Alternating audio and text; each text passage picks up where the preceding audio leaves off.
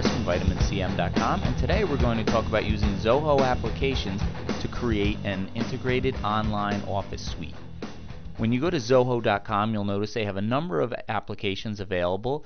So there's email, word processor, spreadsheets, presentation tools.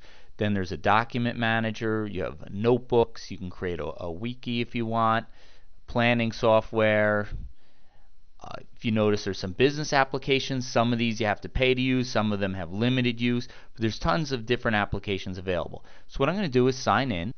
When you sign in, you'll notice they have a pretty nice interface. So it signs you into mail initially. I don't really use the email. I prefer Gmail. But you can see there's folders just like you'd see in any email application. They have a calendar application where you can put appointments on, things like that. Documents, if you want to look at any of your saved documents that you have in the system.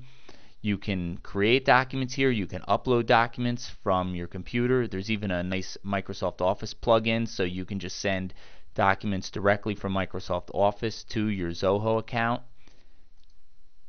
Desktop, Writer, so if you go to Writer, it will be creating a word processing document.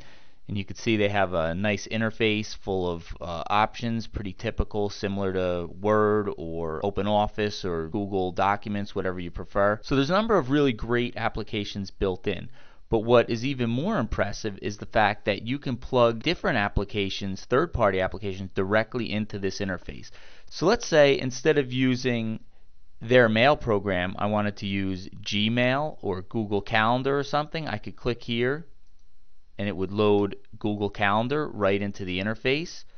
Or I could click again and load in, for instance, my instant messaging software. So I'm using Meebo online.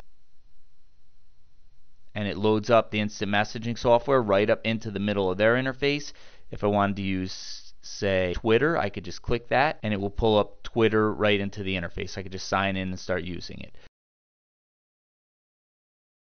So if I want to add an extra application, I just go down to this Add Apps button, give a title for my application. So I'm going to add in Evernote because I like that as opposed to Zoho's note-taking application.